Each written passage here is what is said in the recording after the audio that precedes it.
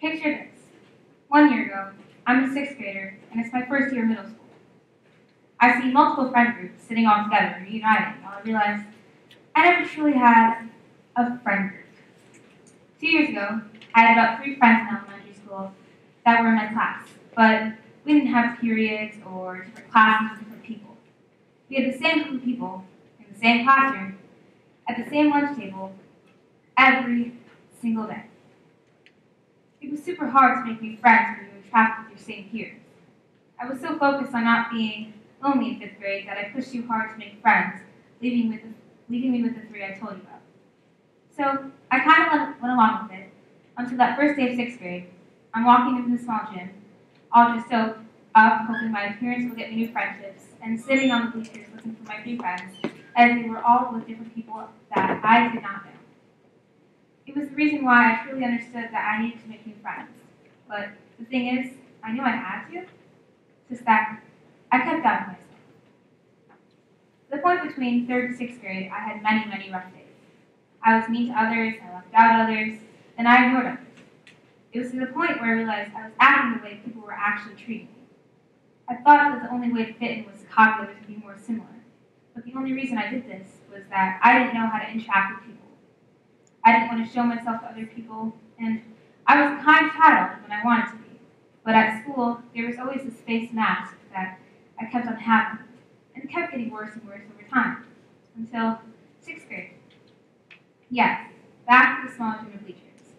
It's the first day of 6th grade, and like I was saying, I walked in, and I'm on the bleachers hoping someone will talk to me, because those 3 friends obviously weren't the right people to hang out with.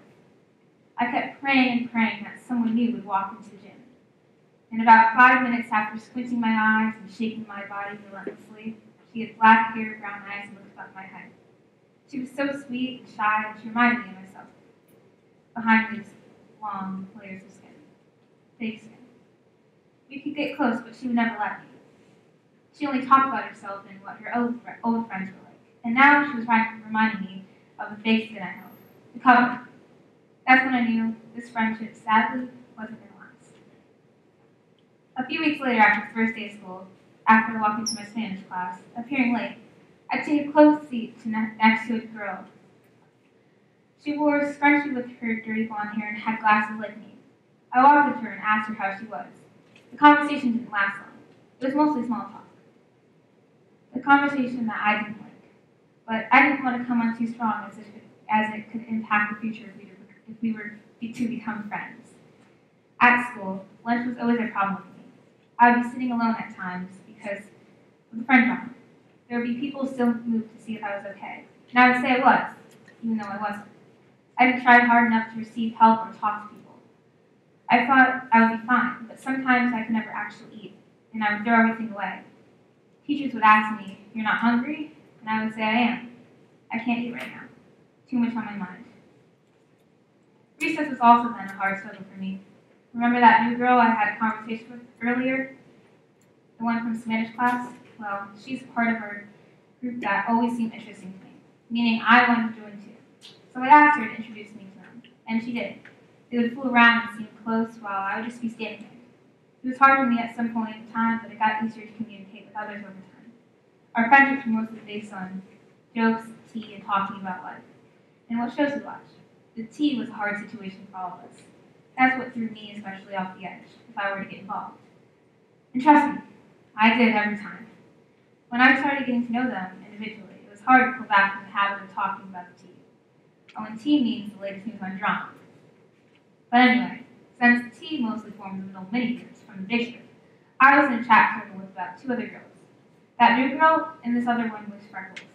Sometimes we would gang up on each other, and sometimes they would say, "You're out of the group," or "We can't be friends anymore."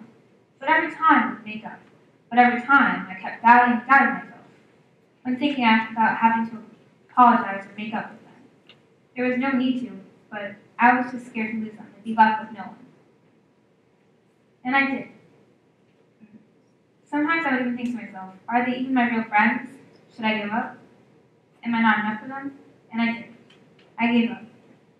So throughout 6th grade, I'm sure you all know as the audience, I was in a lot of trauma. And the main point I wanted to touch guys today is that this was all caused by my self-confidence and doubt. It's not the doubt where you have to choose pizza or pasta for dinner. It's the doubt where you either have to believe in yourself or you don't.